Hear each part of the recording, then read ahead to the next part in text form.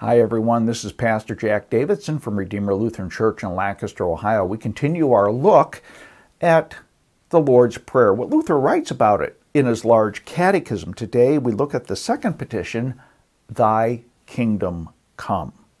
Now in the first petition we looked at how we are to hallow God's name, that we're not to bring God's name into disrepute or shame or abuse, but we're to call upon God in every trouble, pray, praise, and give thanks. God's name is to be holy in and of itself, but it is also to be holy in how we live and how we act and how we speak. Today we talk about the kingdom of God. Now in Luther's small catechism, with the explanation, they talk about three kingdoms of God: the kingdom of power, the kingdom of grace, and the kingdom of glory. The kingdom of power is the kingdom where God rules over everything, over all of his creation. Now, we're not praying that God's kingdom come in this way because God holds all things in his hands. He has all power.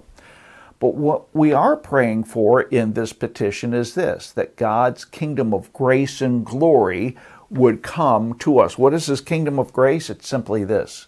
The kingdom of grace is where God rules in Jesus Christ over his church. He sent Jesus to be our Savior, to rule and govern us in his church, that we might live in peace, that we might revel in God's forgiveness and love, and that we might not fall prey to the temptations and the power of the devil. So Luther, throughout the large catechism, explains that the Lord's Prayer is really a prayer against the devil, against the evil one. And so we pray in this petition that even though Satan continues to rage against us daily, that God would keep us in his kingdom of grace, that he would keep us faithful in Jesus Christ. Prayer is a vital part of our warfare against Satan, and God calls us to pray. And so in this petition, we pray that God's kingdom would come among us, that his kingdom of grace would reign in our hearts and in our lives. Now, the kingdom of grace and the kingdom of God comes to us in two ways. First, the kingdom of God is planted in our heart by the sowing of God's word in our heart, much like the parable of the sower. The sower goes out to sow the seed. Jesus is the sower, and what he does is that he sows the seed of God's word in the hearts of people so that by faith in Jesus Christ, people might not only come to faith in Jesus Christ, but they would believe in Jesus Christ and they would live their lives to the glory of God in Jesus Christ.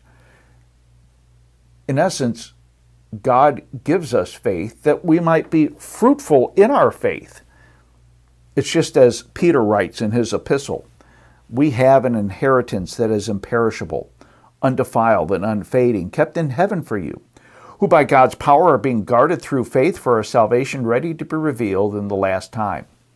So in this petition, we pray that God's kingdom of grace would come to us and that his church would be blessed here on earth and that it would expand, it would grow, that missions would take place and flourish and many more people will come to faith in Jesus Christ.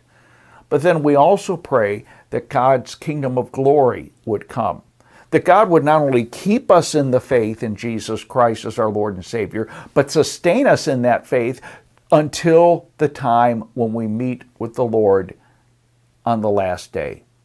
That we might, in the words of Jesus in the book of Revelation, be faithful unto death so that we might receive the crown of everlasting life. So in this petition, we're not praying for temporal needs, such as a loaf of bread. What we're praying for is an eternal treasure that God gives us as a member of his kingdom. One that we thank God that he has made us a member of his kingdom. We pray that he would keep us a member of his kingdom, keep us as faithful members of his church, and that we might be faithful in this kingdom, faithful in this faith, faithful in our life to our Lord and Savior Jesus Christ, so that when we meet with the Lord on the last day, we might hear the words that we all long to hear. Well done, good and faithful servant, as we enter the kingdom of glory and we relish a life with Jesus forever.